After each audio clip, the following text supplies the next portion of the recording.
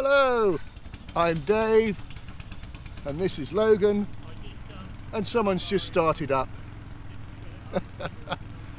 mowing the lawn.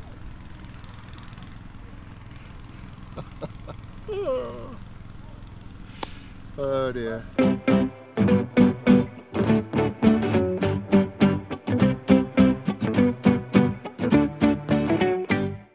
Hello, I'm Dave, and this is Logan, out once again for a walk in the countryside.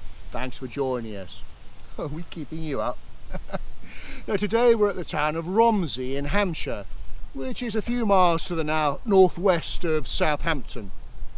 And we're going to be doing a roughly 3.5 mile circular route to the north of the town, following the path of an old canal, going through a lovely nature reserve, and seeing a few other interesting things along the way, including a restored signal box. Well, I parked my car at the Crossfield Hall car park, which is in the centre of Romsey. There are quite a few car parks in the town. This one is it's free on Sundays. Now, before we kick off and head into the countryside, as it were, there's a handy little map here. Now, that's where we're parked. Our sort of walk into the countryside starts there by a theatre. We head up by the side of a canal. But I want to show you a few things in Romsey itself. So we're going to walk along here, go to the market square, and then have a quick look at the Romsey Abbey, and then we're going to have a little wander down this road. There's a few things I want to show you there, in the War Memorial Park as well, and then we'll head on back and start the walk properly. Okay, so we're just going to start walking into Marketplace, and just on my right here we've got the White Horse, which is dates possibly back as far as 1450. Indeed, it was built on the site of an earlier medieval inn. The stone cellar still survives for that. Let's have a little wander around here. It's still relatively quiet. I'm filming on Sunday morning, 20 to 9 according to the clock on the Abbey in the far distance there. Let's see what else we can find. Just here on the right, the Romsey Working Men's Conservative Club, site of the old Swan Inn, which is one of the oldest pubs in town. And see, there's a plaque here that tells us that, there we go, recorded in the year 1642, 2 soldiers of Cromwell's army were hanged from the wrought iron sign bracket on this wall. I know Romsey itself has been known as a brewing town. Apparently in 1911 there was something like 80 pubs here, one for every 150 residents. And the chap here on the plinth is Lord Palmerston, who was Prime Minister in the 19th century, who lived at nearby Broadlands. And just over there is the rather magnificent Town Hall that was built in 1866. So let's go and have a look at the Abbey.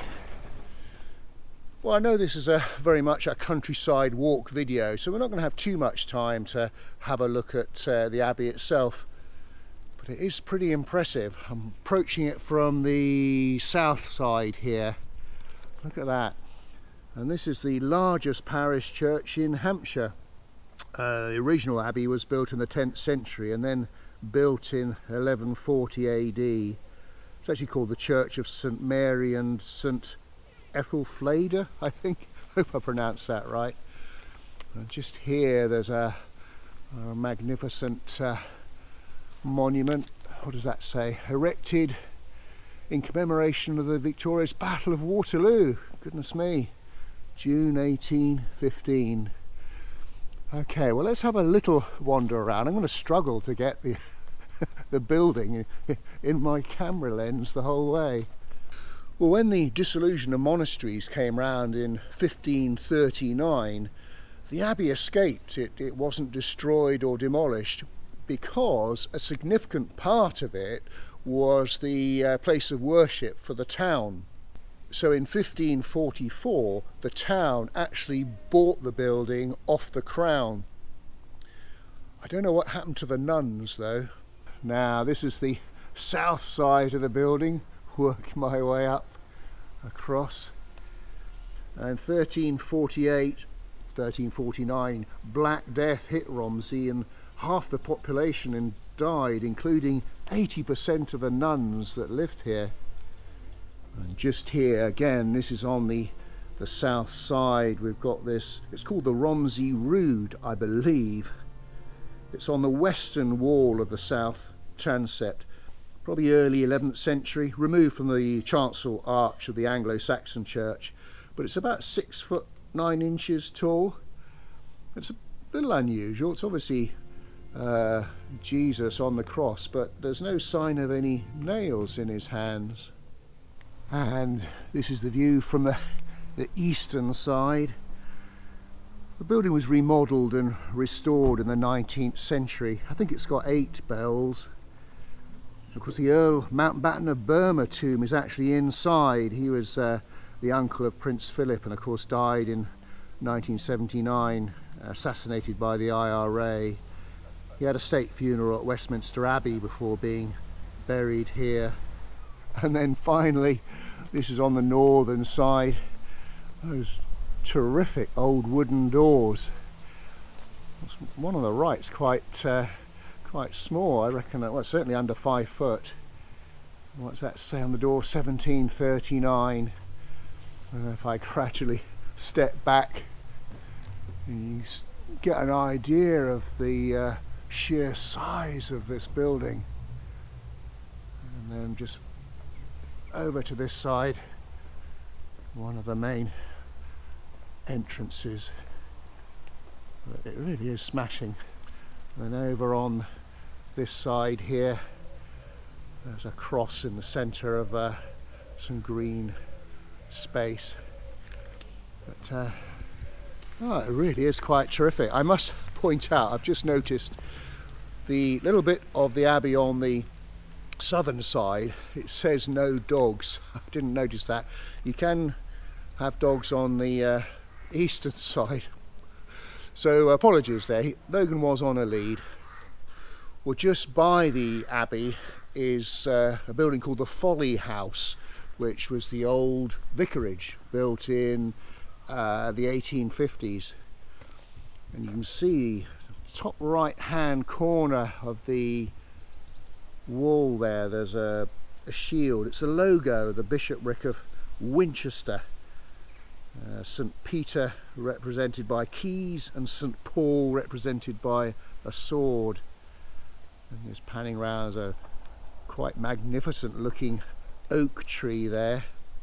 Okay, so we're just going to head on. There's just one more thing that I want to show you before we head out of Romsey itself, and that's the War Memorial Garden.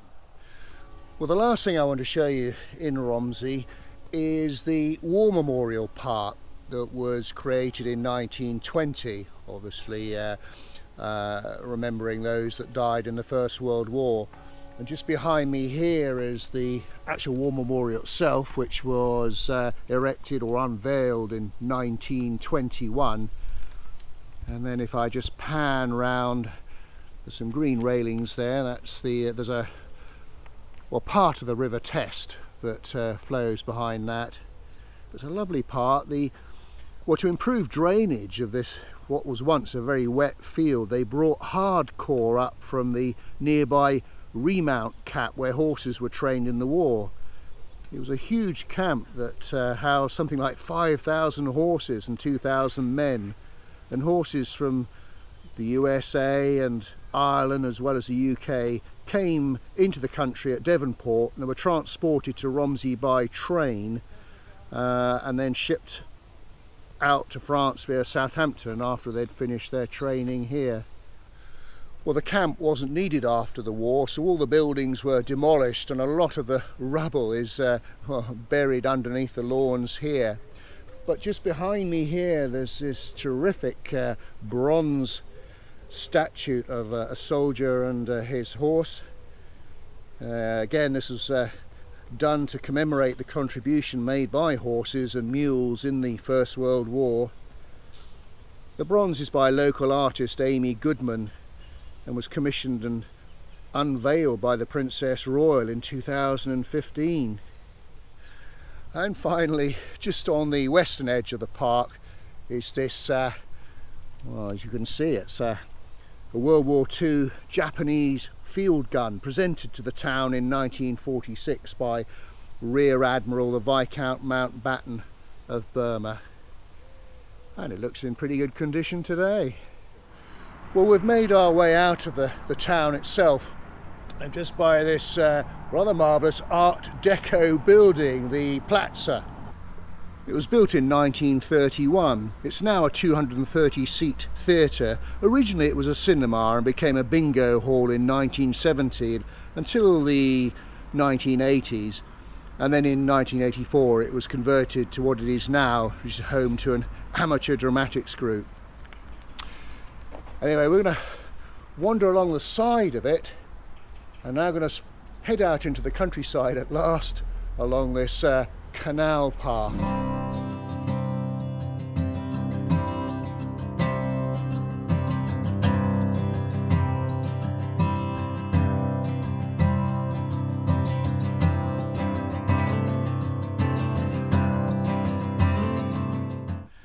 I'm delighted to say the sun is beginning to peek out from the clouds. I'm filming in late September, so we are into the autumn now, but it's 14-15 degrees or so, so good for walking in. Okay, so we're now following this canal, which looks a little bit overgrown at the moment, but we'll see a bit more of it as we head on with the walk. It's one of the few remaining stretches of a canal that well, once ran from Andover to Redbridge, where it joined the Southampton water. It was completed in 1794, and it's 22 miles long and could take boats 20 metres long and about 2.5 metres wide, mainly agricultural goods south and coal and building materials north. Now, like a lot of canals in the south of England, it was never a success, and it was eventually bought by a couple of railway companies, and it was closed in 1859. Now, about 14.5 miles of the canal to the north of Mottisfont was filled in and used as the track bed for the Spratt and Winkle railway line, which was a line opened in 1865 between Andover and Southampton. But that closed as well in the 1960s as a result of the beaching cuts. So this section of the canal, which we'll be following, was never actually filled in, as was left to wildlife and quite a lot of blackberries as well. Well, just by the side of the canal, just as you head out of Romsey, you'll come across this terrific restored signal box, which is just behind me here. Isn't that wonderful? The original box was built in 1865 and the current box built in 1871, and until 1982 it actually controlled the junction at Romsey with trains running from Salisbury to Southampton and a branch line down to Eastleigh. But re-signalling works by British Rail meant it was no longer needed. It was saved from demolition, bought for £10 I think, and then moved to the side of the main track and restored. But it's now a museum and run by a trust. But it really does look quite glorious. Well, just making our way along the canal still. You can see a little bit more of it down there. We're going underneath a bridge that goes underneath the existing railway line. So we're going to get a little bit echoey for a while.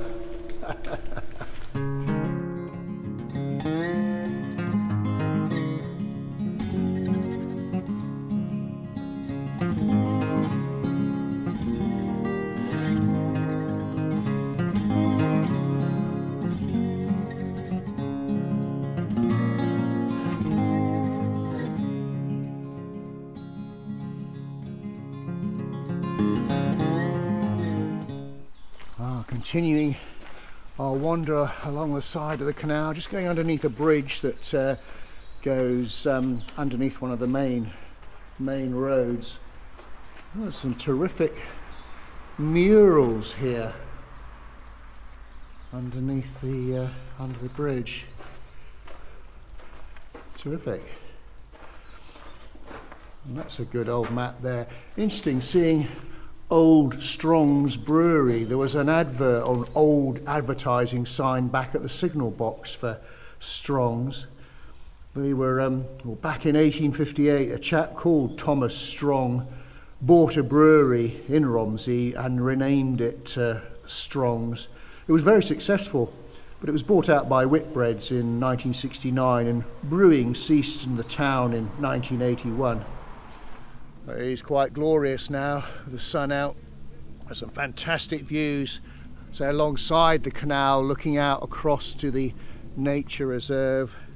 It's managed by the Hampshire and Isle of Wight Wildlife Trust on behalf of the Test Valley Borough Council.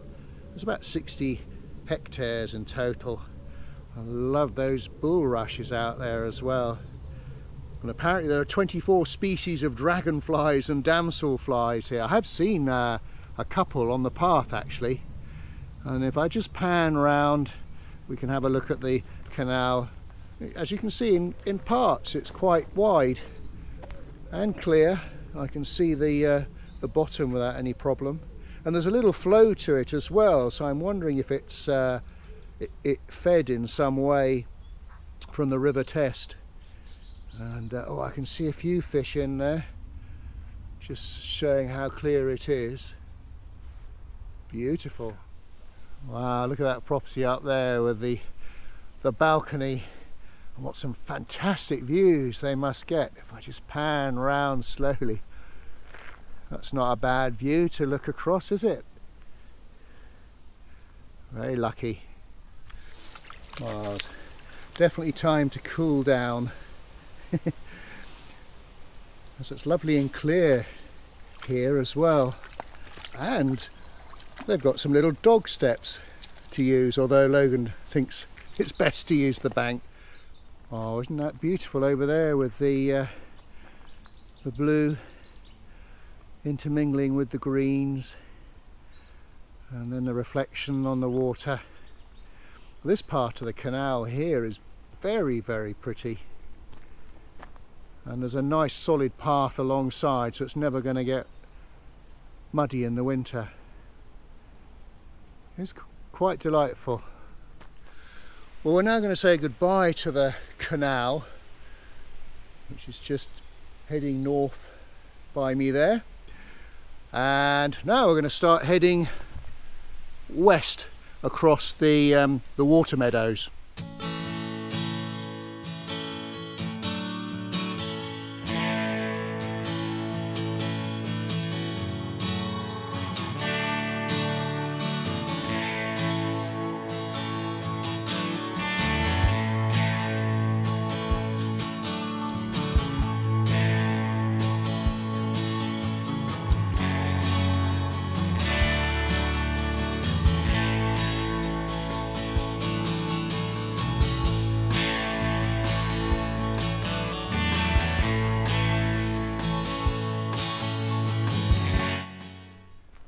Aha!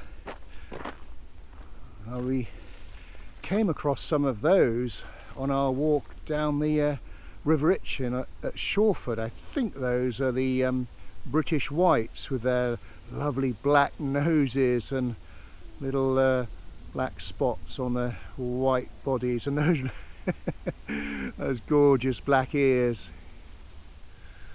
We've now reached an important part of the walk if you're following this and going to be doing it in the future. You have the option here of either, I just pan around while Logan's eating some blackberries, you can carry on down that path there which takes you back to the town across the meadow, or as we're going to do, keep going a little bit further westwards over this little bridge. That's going to take us along a small footpath that'll pass the river, and then we'll have to follow a road for a little bit, but I think it's worth doing this path just for the river, to be honest. Wow, isn't this stunning? I say this is, well, the main River Test flows just a few hundred yards or so to the west of here. So this is a channel that comes off it that goes into the town and then eventually joins up with the Test again. But isn't that brilliant, with the sun coming through the trees and the reflections? It really is quite beautiful here. And I love this chalk stream where it's so clear, the water, and you can see the gravel on the bottom, and I can see a few fish as well. Ah, a little piece of heaven.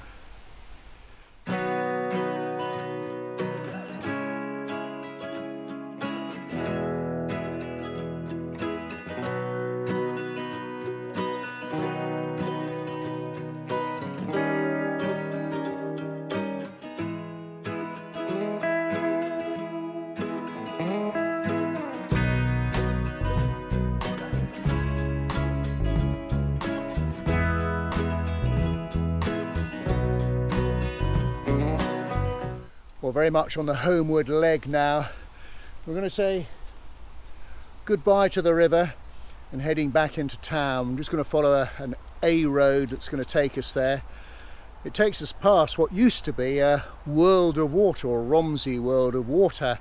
Unfortunately, that closed after 36 years of trading earlier this year, which is a shame because it used to have a really nice cafe there.